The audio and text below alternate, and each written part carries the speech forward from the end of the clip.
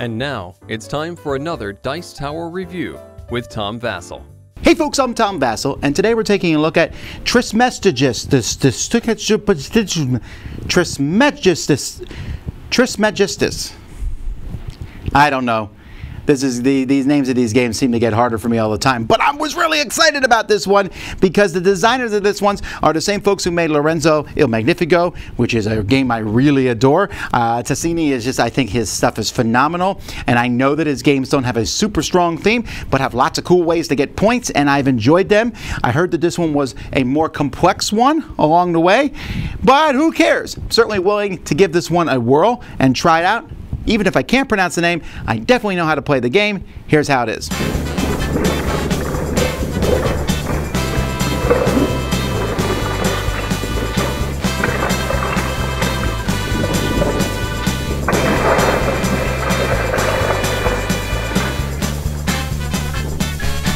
Now, I'm not going to be able to go over every detail of this game. I just want to give you some sort of idea of how the game works.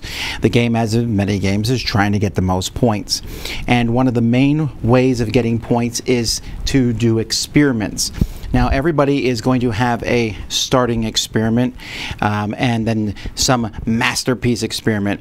These experiments are going to need various ingredients to do them, and they're going to require you to be at a certain height on one of these 4 tracks. And at the beginning, you're at 0. So you're going to need to move up those tracks and do that. And then you're going to get victory points and other benefits. Like, for example, this one will give you 3 victory points, and you get to move up on any track of your choice, and then move up 1 on the wind track. This one here is going to give you 18 points, and also you're going to get a bonus card, which is another main way to get points in this game. At the end of the game, you're going to look at all the experiments that you've done and all of these tokens that you have, and you're going to count up the symbols on them. And if you have that many symbols on these cards, so for example, if I have 3 air tokens, then I'm going to get bonus victory points. This one, 2 for every mountain symbol I have. If I have 2 fire and 2 mountains, I'll get 1 for how high I am on these 2 tracks.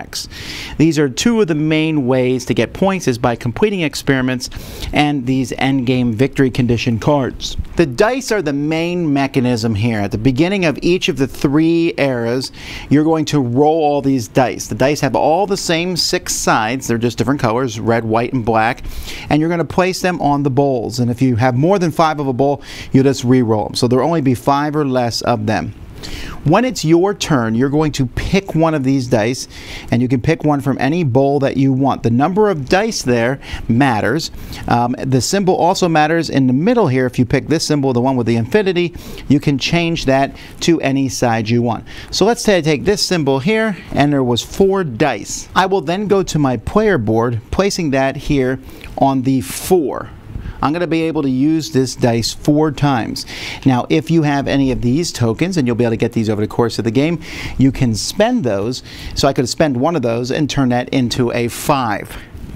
Now, on my turn, I'm going to use this die to take an action. Sometimes it will move 1 time, sometimes it will move more than that. Once it gets to 0, it will then lock in. And then I'll pick another die. When all 3 of my dice are locked in, I'm done with turns for that era.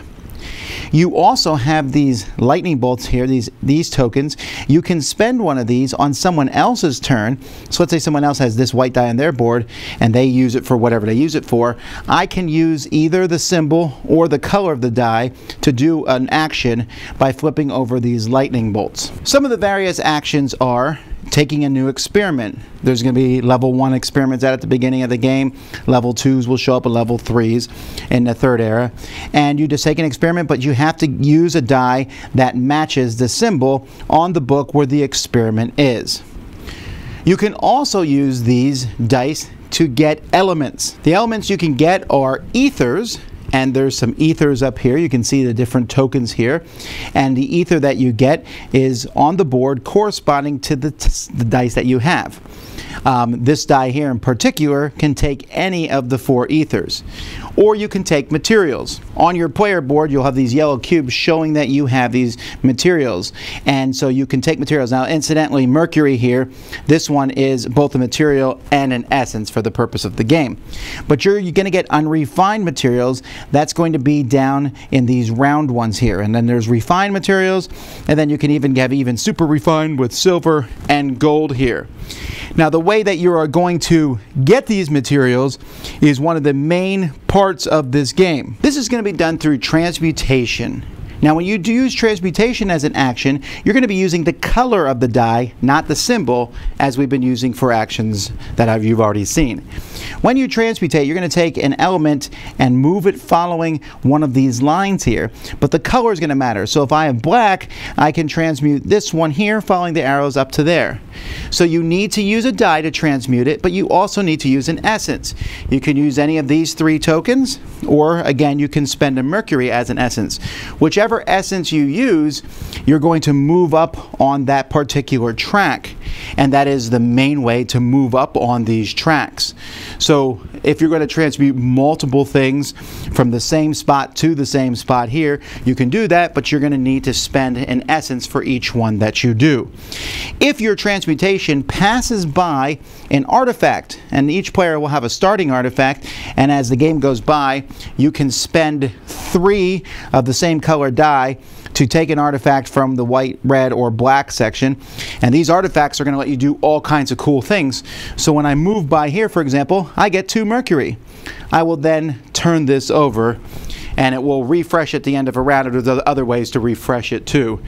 And so if you get artifacts and have them stuck up in these areas, I can transmute here. Now I get a Mercury, and I can move up 1 on an additional track, and artifacts will let you do some cool combos. Now, as I said, the main goal of this game is to complete these experiments. And when you complete an experiment, you're going to need to spend the different ingredients that are shown here at the top of the experiment. Although happily, if you have any gold, you can substitute gold. It's a wild and can be anything.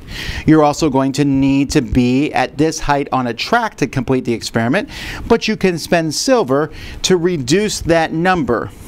If you do all that, though, then you'll get these bonus points, and you get the things here on the bottom. Not only that, though, the first time you complete an experiment, you're going to stick it here under the top of the board. And you're going to do that with all your experiments that you complete, and it's going to give you one of these bonus tiles here. Now, this bonus tile is something you can spend over the course of the game, and each character has a set of 8 bonus tiles that are put up there. And this one will give me 3 materials of my choice, unrefined materials of my choice.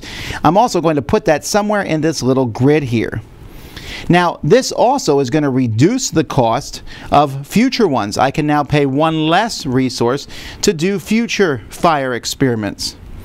To get the other one, the first one you can get from here, you can spend a gold to take the other one.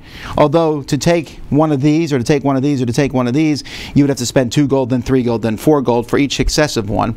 And completing an experiment of each one lets you take one of these. But as you take these, you're going to put them down here where you can flip them over and use them. But also, when you complete a whole row or column, you will get the bonuses on both of them. This one gives me 2 silver and lets me move up on 3 different tracks, which is pretty awesome.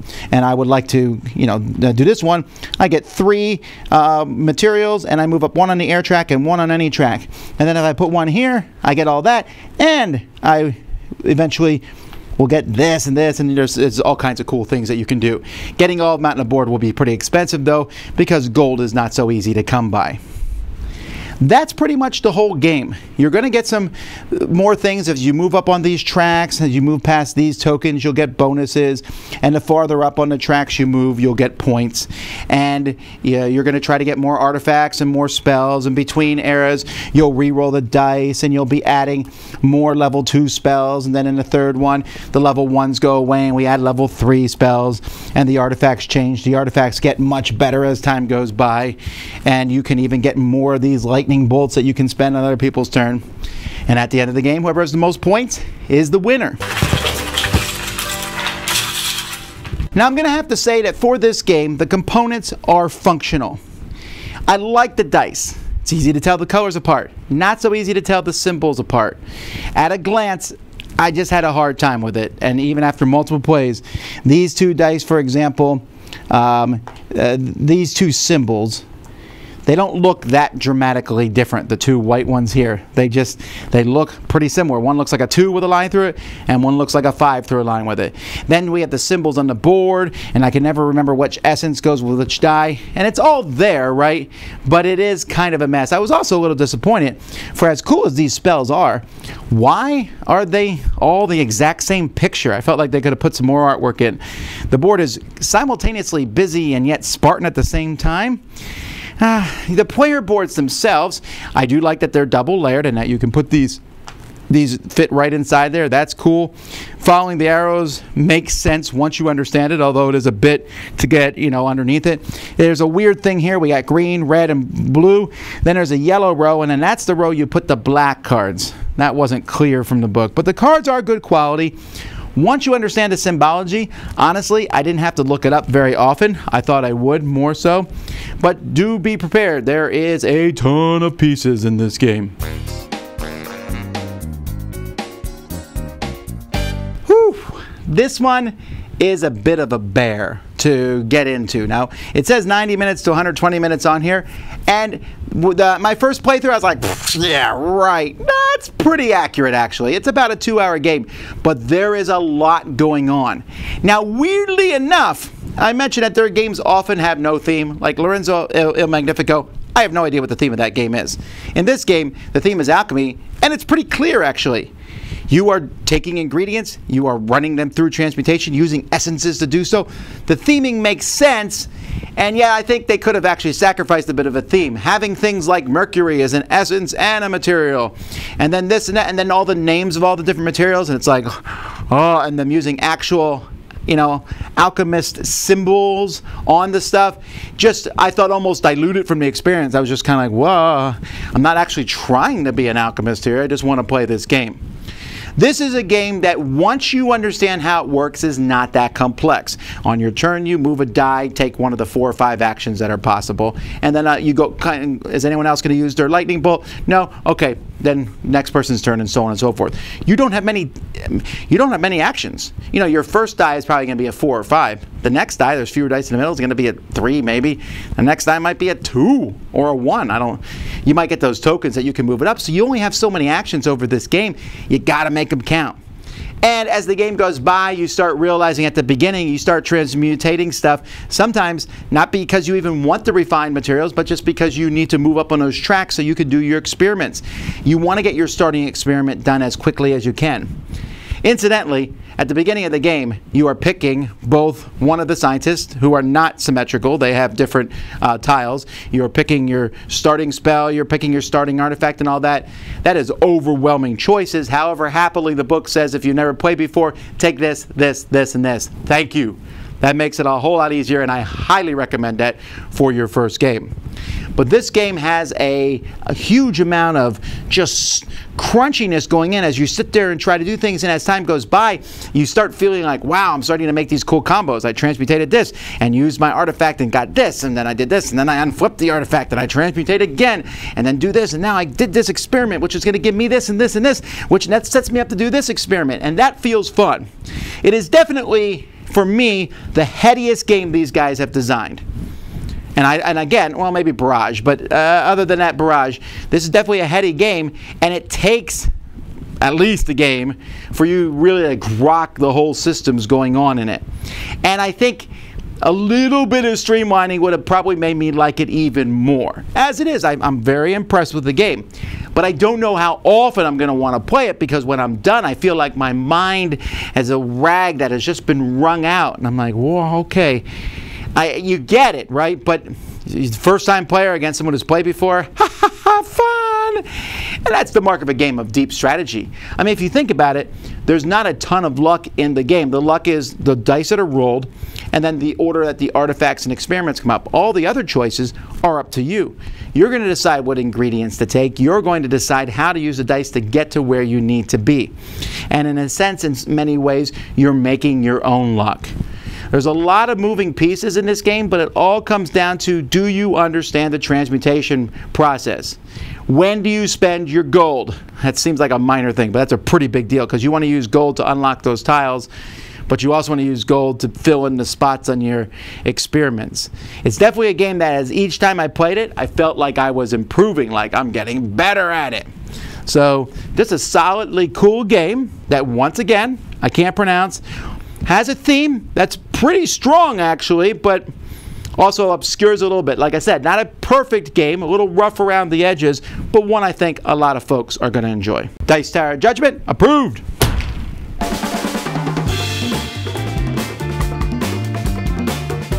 Thanks so much for watching another Dice Tower video. If you enjoy our videos, subscribe to the channel for more fun, comprehensive board game coverage. Also, consider joining us at one of our events. Come to Dice Tower Retreat, a small, intimate gathering where gaming is king. Join us for Dice Tower Cruise, the largest board game cruise. Attend Dice Tower West in Las Vegas for gaming fun on the West Coast, or Dice Tower East in Orlando in sunny Florida. Dice Tower Conventions, the friendliest gaming conventions on Earth. I'm Eric Summerer, and you've been watching the Dice Tower.